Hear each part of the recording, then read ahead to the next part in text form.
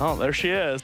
This is a humidor from the time period of 1910 to 1920 from the Detroit Showcase Company, built right here.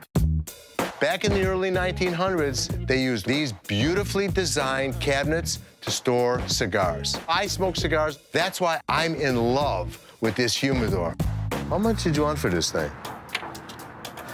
I'm thinking about $9,500. Now, how'd you come up with that number? I've seen them sell anywhere for upwards of $50,000. 50,000? 50,000. Okay. Give me a minute. Let's see. 1440, please.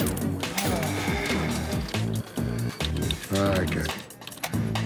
There was no question how impressive of an item this was.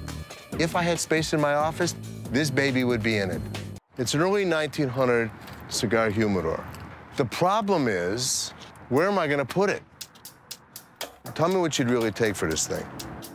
Honestly, I'd go 7.5.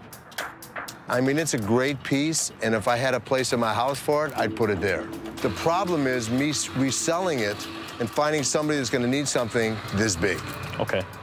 What would you really take for it? Well, what's your great price? Come up with one. 4440. Okay, sign them. Okay.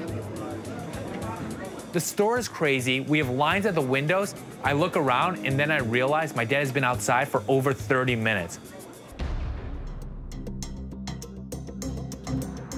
It's such a unique item. I know. It's great. I love it. Well, let's be realistic. Throw me something. Throw me an offer.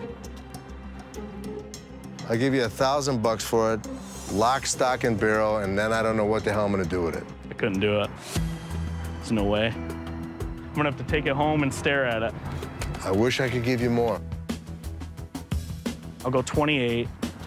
I'm sorry. Yeah, It's I all just right. don't see it. All right, man. Appreciate it. Thank you very much. Really nice to see. I appreciate you bringing it. Gorgeous.